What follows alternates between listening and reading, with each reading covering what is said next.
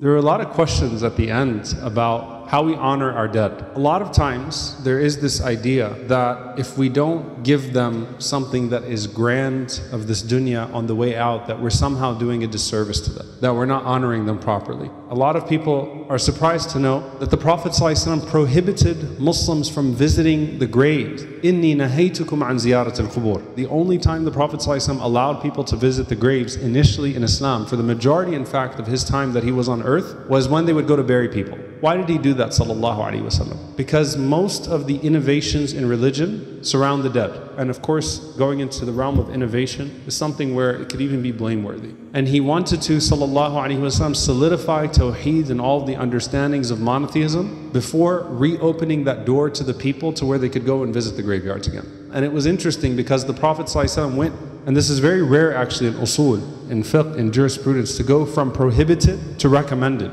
The Prophet ﷺ went from inni nahaytukum an ziyarat al-qubur, I used to forbid you from going to the graveyard, but now I recommend you, go and visit it. Why? So that we're reminded of death. So what's missing in the equation? Did the Prophet ﷺ say your loved ones are missing you because they're lonely now that you're not visiting them? Or was it for our purpose that at that point the creed had settled enough to where the Prophet ﷺ felt comfortable in saying, go and visit the graves now. There is no fear at this point of people introducing into their religion the innovations that have led so many people astray. And we ask Allah subhanahu wa ta'ala to protect us from all of those things. And we ask Allah subhanahu wa ta'ala to protect us from doing that which is sinful and harmful to them or to us. Because death is such a serious and heavy matter. And there is so much that surrounds it. And you can really get caught up in a lot of things. So once you open the door to, for example, to decorating the graves, if there was good in that, the Sahaba would have done that. You know, if you've Googled the grave of the Prophet ﷺ and you saw this grand tomb, it's actually not real, it's a fake picture, right?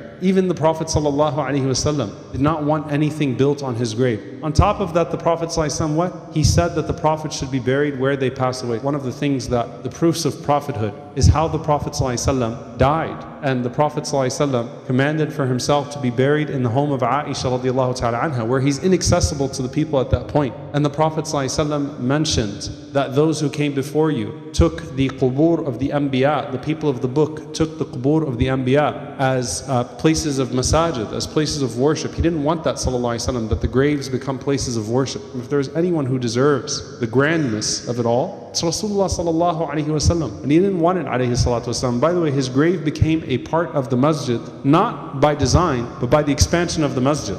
Hujurat were outside, and the masjid expanded to where the graves became part of the structure of the masjid. It was not always like that or set up that way. So the point is, dear brothers and sisters, this exterior will go back to the dirt and be consumed by the dirt, just like everything else of this world. I'll actually never forget it. There was a family that lost their daughter very tragically. She was probably 11 or 12 years old, a long time ago. And it was a car accident. I remember the way that they made it a point to try to fix what they could, the makeup, the dress, and everything, and even trying to put a smile. And subhanAllah, like it actually hit the father as a realization. He said, what am I doing? These bodies are vessels of this world. They go back to being part of the dirt of this earth. We're not this, nor are we what we put on top of the grave, nor is that of benefit, nor are we the rituals and the festivals, nor do your loved ones care if you have food or if you put the pictures up and do ceremonies for them. And that's all worldly, and it's of no benefit to them whatsoever. And subhanAllah, we are a people that believe that the smallest amount of sadaqah, when given sincerely, is a mountain of good on the Day of Judgment. Every dollar